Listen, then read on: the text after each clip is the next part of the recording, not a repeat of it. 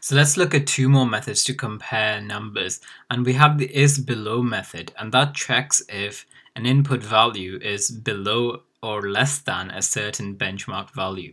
So again, we have this benchmark value of 2, so that's the number we want to be below.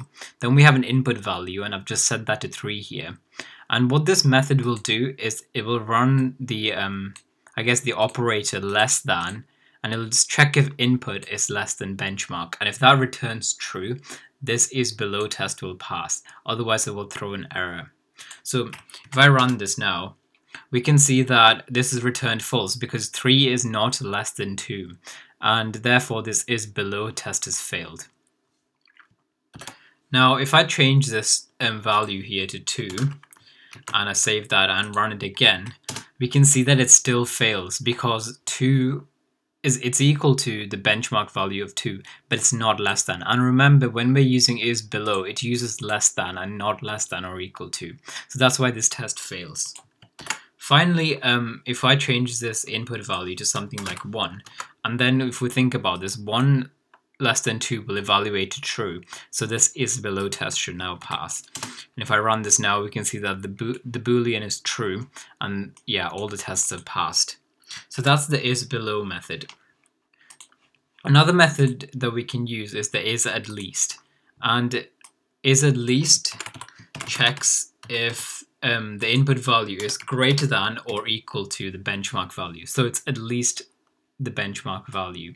And I can say something like the input is not, if it fails, I can say the input is not at least, or I can say the input is less than. It, like, they both mean the same thing, I guess. But once again, when we're writing our error messages, we want to contradict the test rather than assume the opposite is true. So if I run this now, we can see that it fails because if you do 1 is greater than or equal to 2, that will return false, so this method will fail. If I change this to 2, this Boolean expression should now pass and should be true now because 2 is equal to 2, so the greater than or equal to is true here, so this should run okay. And as you can see, it passes. If I put something here like 3 or anything above that, and I run it again, we can see that 3 or anything above 3 is greater than or equal to 2. So so 3 is at least 2, and that still holds. So if we look at the challenges now, we're down here. So the first, again, we have to make these 4 tests pass, and we have inputs and benchmark values, and we have to either give them to isBelow or isAtLeast to make them pass. So the first one, we have benchmark value of 5, and the input value is the length of the string world, and the world has 1, 2, 3, 4, 5 characters right here. So we have this is 5 right here, and this is 5. So if we have 5 and 5 here, if we give it to isBelow, is 5 less than 5? No, so that will be false and isBelow will fail. Then if we give it to isAtLeast, is 5 greater than or equal to 5? Yes, that's true.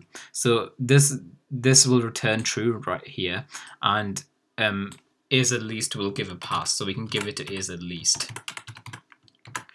Here we have 2 times and then math.random and the benchmark value of 0. Remember, math.random returns a random number between 0 and 1.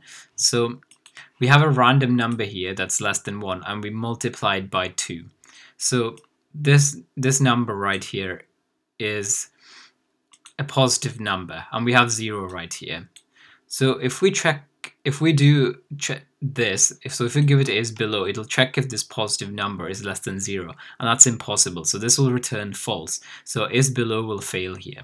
If we give it to isAtLeast, it'll check if this positive number is greater than or equal to 0, which will be true, and so this will return true. And even if this, since math.random can return 0, even if this was 0, 2 times 0 is still equal to 0. So greater than or equal to will still return true.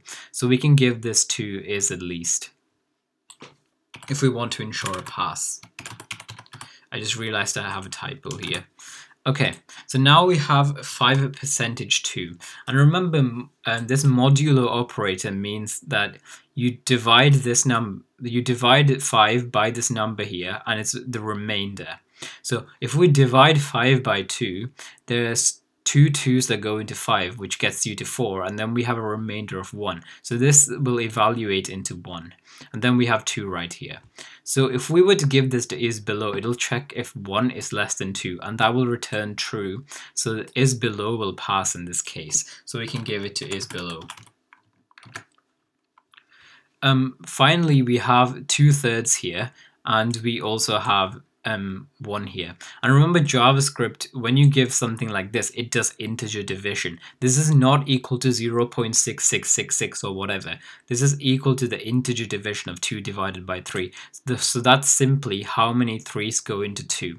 And not even 1 3 goes into 2. So this will be 0 remainder 2. Again, this is not 0.666, it's 0 remainder 2. And it's a 0 part that matters here when we're doing division like this. And we're not using this percentage.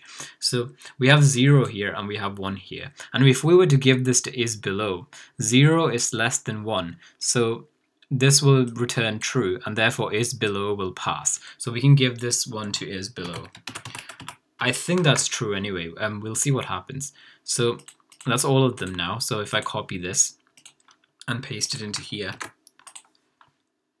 yep, we can see that they were the correct solutions. So now we can move on.